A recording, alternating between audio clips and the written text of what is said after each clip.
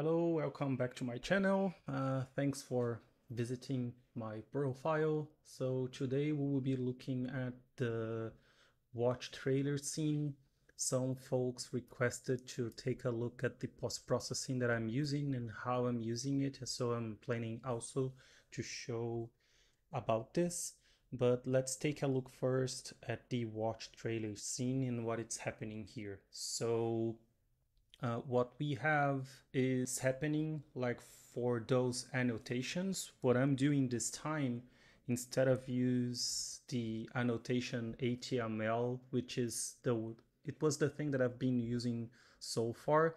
This time I decided to just place a mesh inside the spaceship object. So if you take a look here with me, like in scene one, we have this space station, and then we have this component here, annotation, which is inside the mesh.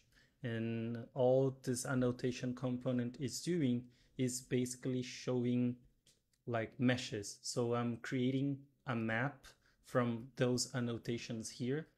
So I created an array with positions and names, and all of those I run through all of them, and then I map a mesh for every single one of them, and then I set the parameters for click and hover and what they need to do.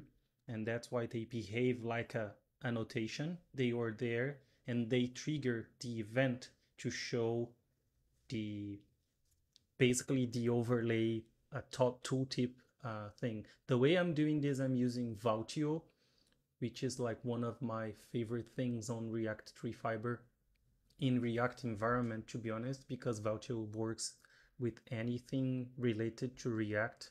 So you basically, what I'm doing, I'm setting like this, the global state of the clicked pin to be the annotation index. Instead of dealing with indexes, I'm being kind of simplistic, I would say here. So I'm just setting the name of the annotation, and then I set when I click, I set the hover pin to be null again. And when I hover, I have like this internal state, which is here, the hover index and the set hover index.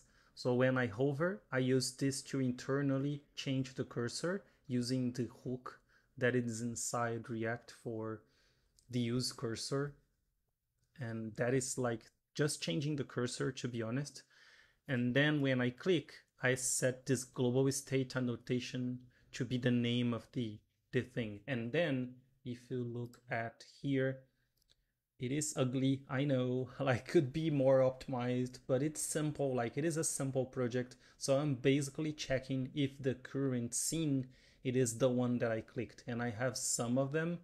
So the inside scene, it is looking at the current scene, and it is not looking at directly the name of the annotation, because I'm doing a camera animation. And this one is a little bit tricky. I plan to have another section to explain how this component works, but very briefly, let me show you how we can get like inside that scene. So it is this one here.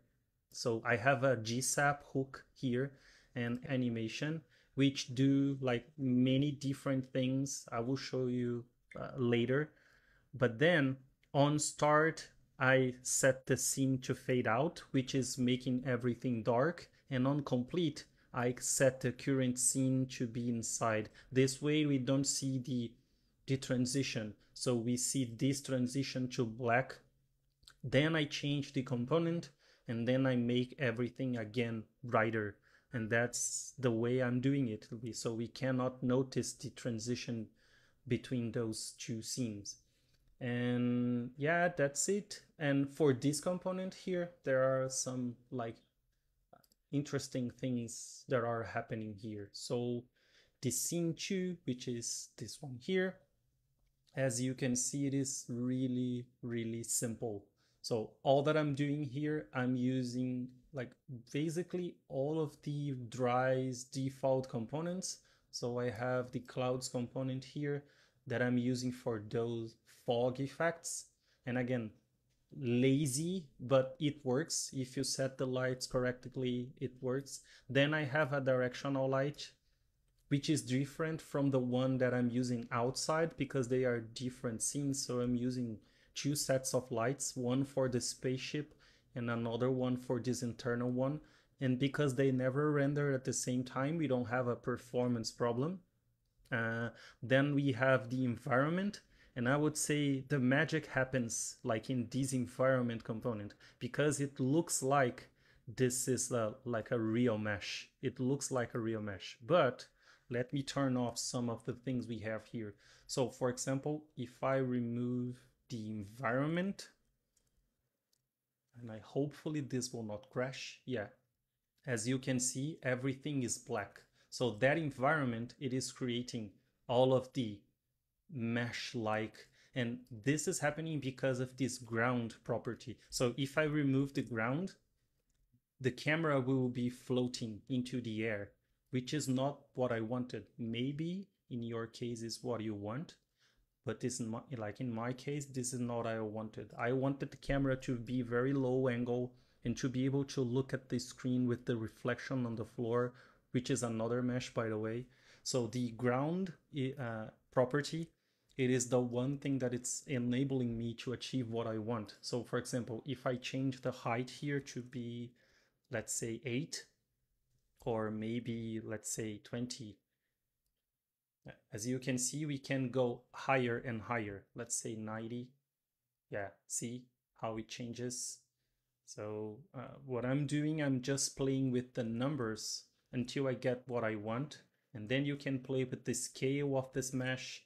You can make it like really, really wider, like and be distorted like a sphere.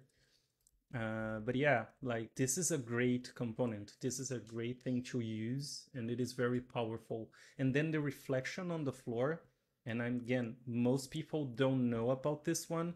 You can make reflexive components transparent. So in this case, if I, for example, set the opacity to be 1 here, and then I will set the mirror to be 0, meaning that we don't see anymore let me change the color as well.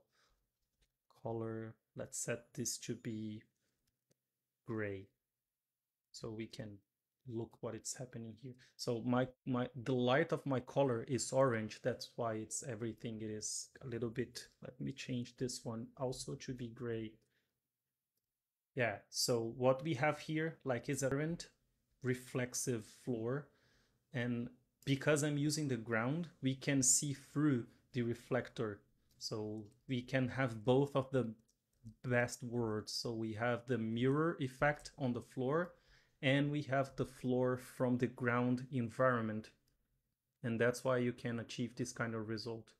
And then other than that, it's basically like the perspective camera and the orbit controls. They are pretty much basic.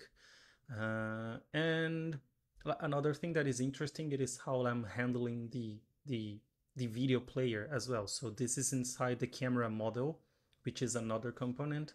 And here what I'm doing, I'm basically rendering like a circle inside of the mesh that I already have. So this is an imported model from Blender that I grabbed from Sketchfab, I guess. I will have all of the links for the meshes and all of the models that I'm using. Most of them are free, but I edited them on Blender so I could get the results that I want. But yeah, so this is the guy responsible for making the hover effect, basically. And then on it, I'm creating this hover. And then we have two different icons that you can see here. I'm loading two different textures. And basically, I'm creating a video player hidden in the HTML document, and then I'm using that as a texture for my screen. And of course, I had to edit this model on Blender so I could separate the screen from the mesh because it was all one piece.